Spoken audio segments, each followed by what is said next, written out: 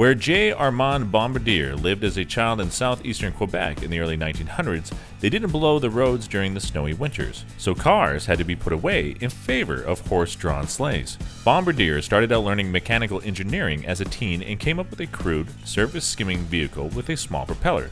At age 19, he began making gas-powered machines that would be the precursor to the modern snowmobile.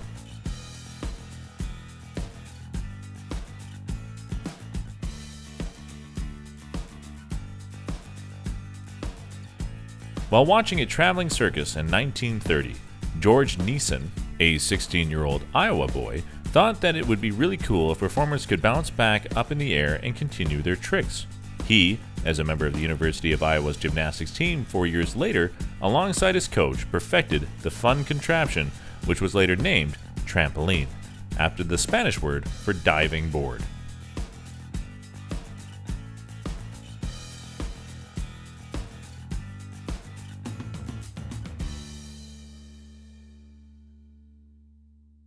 In 1922, an enterprising 18-year-old water sports enthusiast, Ralph Samuelson, came up with the idea of water skiing on Lake Pipin in Minnesota. After trying wooden barrel staves and actual snow skis for skis, he ended up with his own design and bindings made of leather. Samuelson is also credited with the first ski jump using a greased ramp.